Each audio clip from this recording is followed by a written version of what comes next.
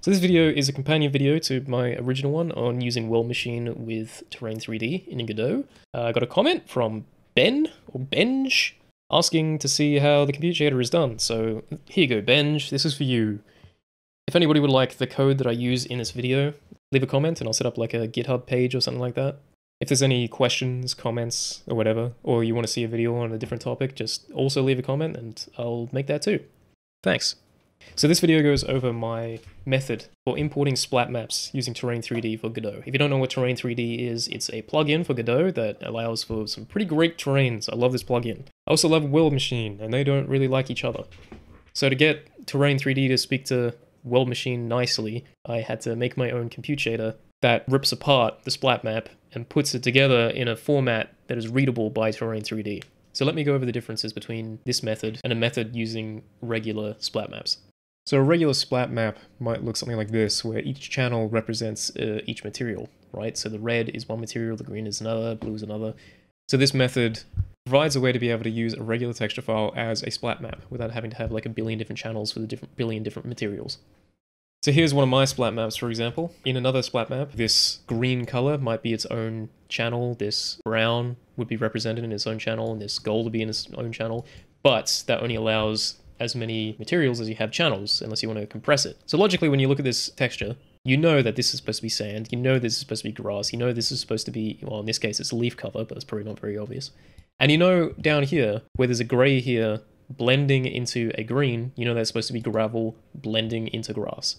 So that's how that code works. It just looks at this, looks at how much it's blended between the different colors to be able to determine which material and how much blending should occur on that part of the Terrain3D mesh. The benefits of this, of course, is in programs like World Machine, it's much easier to make a texture like this than it is to make an individual splat map with blending that's applicable to Terrain3D. So here in World Machine, I've just opened up a simple example file. And over here, using even what is inside of an example file, this basic coverage node actually gives you something that you can use directly as splat map. So down here, you could just set that to be the gravel, that to be the grass, and it will just automatically blend between those using this method, which makes it much easier. Inside of Terrain3D, there are no real splat maps that you can import. Instead, all you have is the height, the color, and the control file. Control file is the best analogy, and that's what you really have to mess around with to be able to actually get this splatting to work. So the rest of this video is dedicated to how the code works, how my code works for this. The control texture for a Terrain3D mesh is responsible for the base texture, the overlay texture, whether or not there is a hole in the terrain, whether a navigation has been set up for that terrain, and whether or not auto shader has been enabled on that part of the terrain. All that information is stored as a big texture in a .exr file format. So a terrain like this, which is 4096 by 4096, will require a 4096 by 4096 EXR texture. What the control file is also responsible for is how much blending happens between the base material and the overlay material. So in this case, if we had the stone as a base texture, and each of these textures have their own height map that says how high above the ground they are. And if you put an overlay texture, the blend basically says how much this texture has been lowered such that the bottom one can show through. So here in Godot, the way I've set up my project is that adjacent to the importer scene, which comes with Terrain3D, I had my own scene called the terrain compute scene. This scene I just used to be able to dissect the EXR and be able to convert the splat map into a control file. The scene is just set up with just a single node with a script on it, and that script just runs all the information when I play this scene. Nice and easy. So inside the code is a little bit complex, but really what all it's doing is just setting up a compute shader and executing that when the game runs. So the information that I'm sending towards the compute shader is a control file, so I can mess around with it, a splat map, so that I can convert that splat map into a control file, the path to the shader, which I'm just referencing through a string, path to export, the final EXR.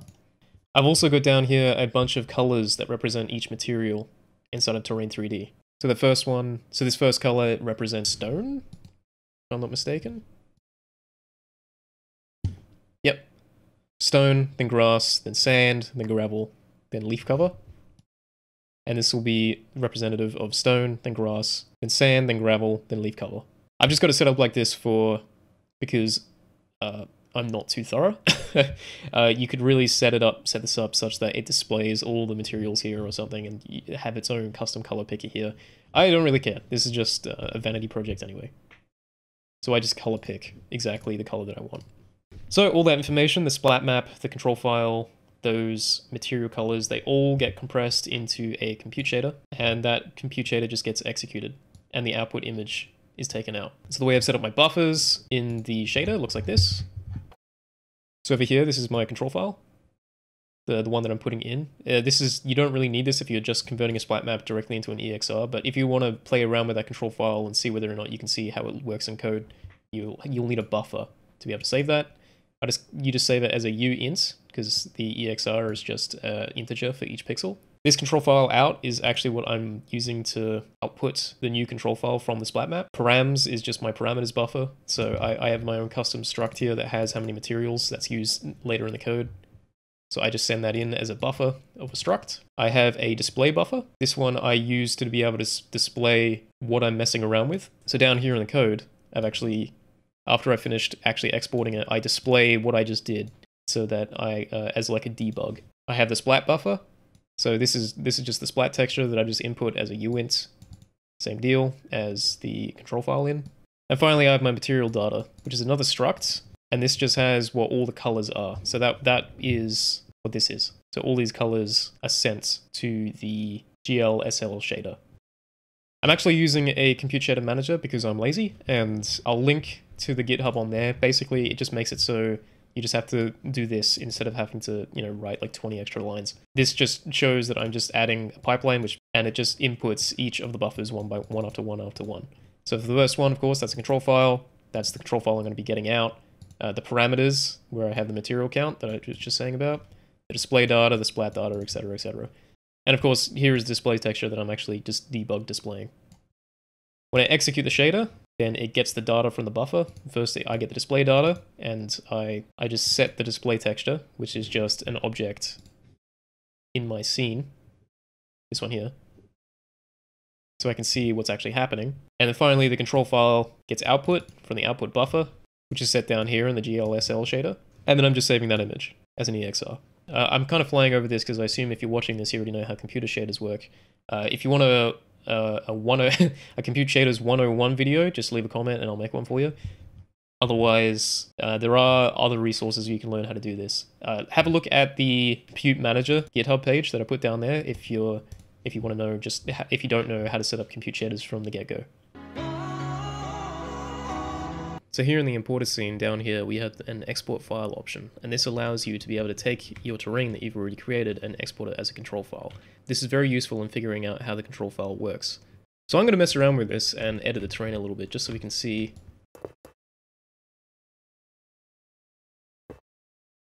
So now I've made some alterations to it. I can run an export here, and that will just save a file onto my disk. So now here in my own terrain compute scene, adjacent to the importer scene, I'm going to be importing that texture that I just created.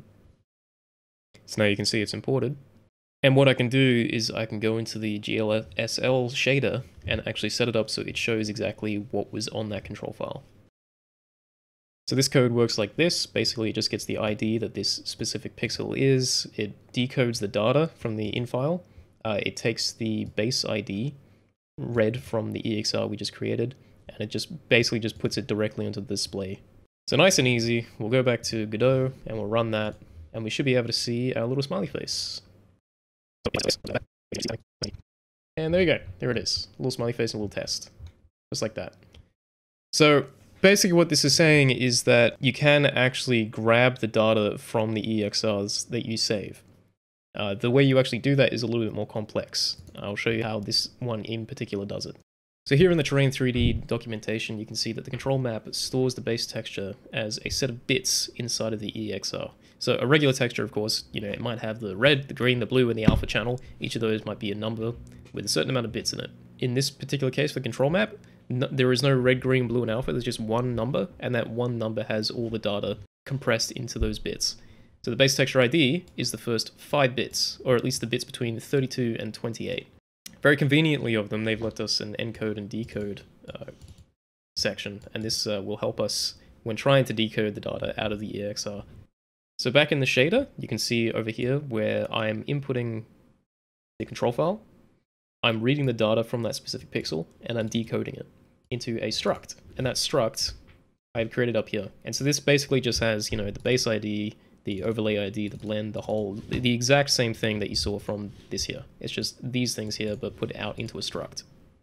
So to be able to unpack that pixel into this struct so that I can read the base ID, the overlay ID, and all that, I basically just run it through a decode data function. And up here, you can see this is how that function works. It just takes the input data, which is just a uint. That's that single big number that was in the texture to begin with for that pixel. And I create a new struct using GLSL. I really don't like how GLSL actually works with creating structs. You literally just like throw it in like this. That's how the constructor works. Anyway, so each of these specific sections relate to each section of the struct. So this first number here in GLSL just immediately puts that number, whatever that decodes to, into the BID, which is the base ID. And you might be able to recognize this number right by 27 and 0x1f, that is the exact same as this decode right here. There are tons of resources available where you can understand encoding and decoding bits, especially to do with compute shaders. My personal experience, I've been doing it for quite a while now. I learned mine through making like Minecraft terrain through Unity and stuff like that, where compressing data was imperative to actually displaying anything.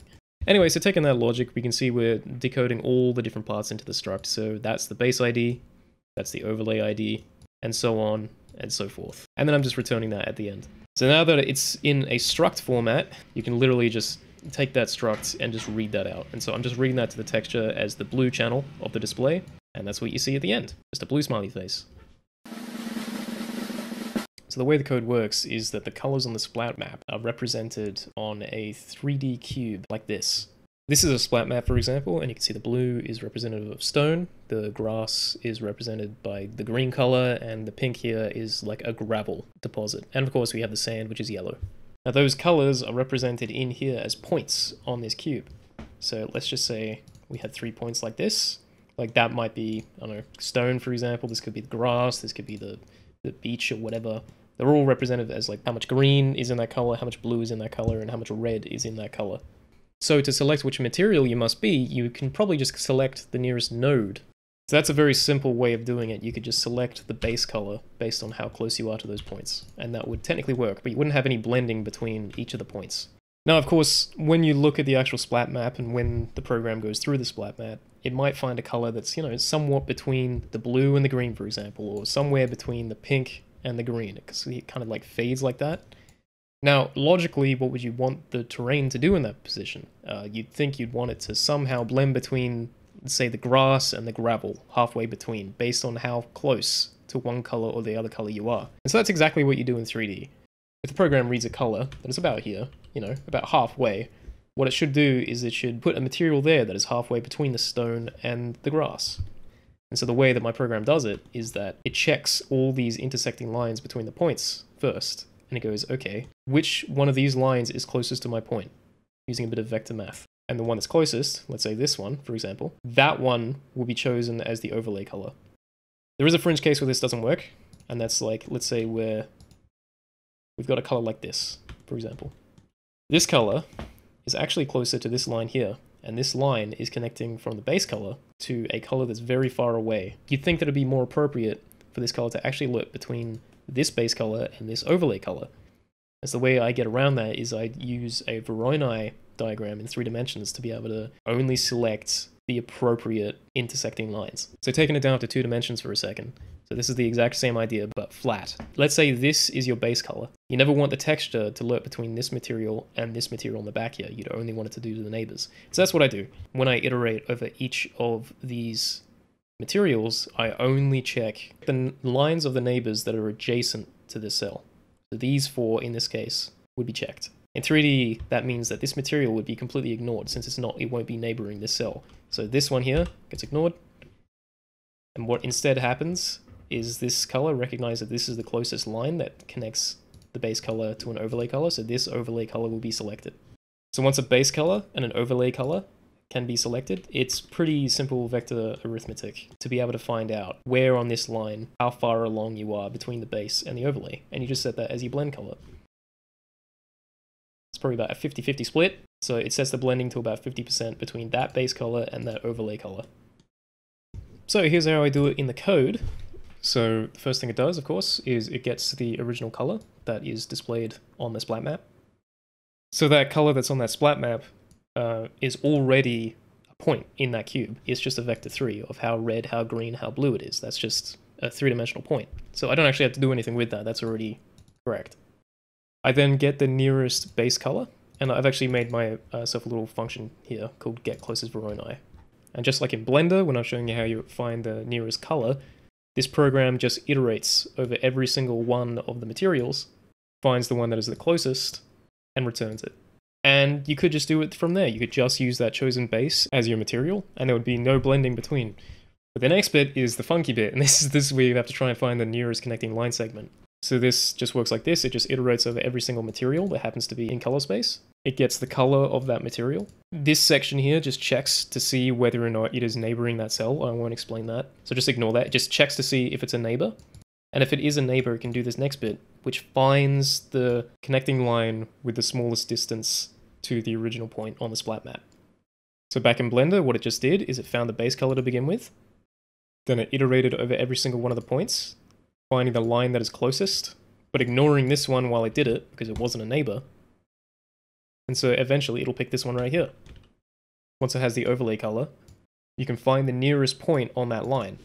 So in Blender, this is just this point right here, the point that is nearest and on that line. And there you go. From there, it just does a little bit of arithmetic to be able to figure out how to blend it properly. So for example, if you're on this side, you want this to be the base color, this to be the overlay color, and it to be 25% of the way there. But once you actually flick over the halfway, this one becomes the base color, and this one becomes the overlay color, and it's about, 30% of that way. So this tiny bit of arithmetic just kind of messes around with that, just to make sure that that works. Then you set the overlay ID and the base ID back onto the struct. This section here just boosts the blending slightly, such that the blending is more obvious. This is necessary because sometimes the height map of each of your materials aren't normalized. So to expect a blend of 128, which is the midpoint between 0 and 255. 128 would be 50% of one texture and 50% of the other. However, so you might have one height map, let's say the grass, that is really strong. Really like the height map goes from like 0 all the way to 1, whereas a different height map, this stone doesn't actually, it's much smaller. So when you blend between the two, it shows up immediately and the 50% mark is a little bit higher. So this tiny bit of code just undoes that and makes it so the midpoint of the blend values is still showing 50% of both materials. Finally, it takes that struct and turns it back into an integer using the encode data function and sends that out to the EXR. The encoding works the same as the decoding, but instead of taking the integer on the control file and turning it into a struct, it just takes those individual elements, the base ID, the overlay ID, and just compresses them into the integer back in the control file. That's it. That's basically how it works. So taking it back to the C# side, once it's been executed, it displays the data and it saves it as an EXR. And that's what we got. So I hope that was clear enough. If anybody has any questions about any more about it, just let me know. And if anybody wants to see another video on any other topic whatsoever, you want to hear about compute shaders? Do you want to hear about Boids? Do you want to hear about, I don't know, making a fluid simulation? Just leave a comment and I'll get to that as well. Thanks for watching and have a great day.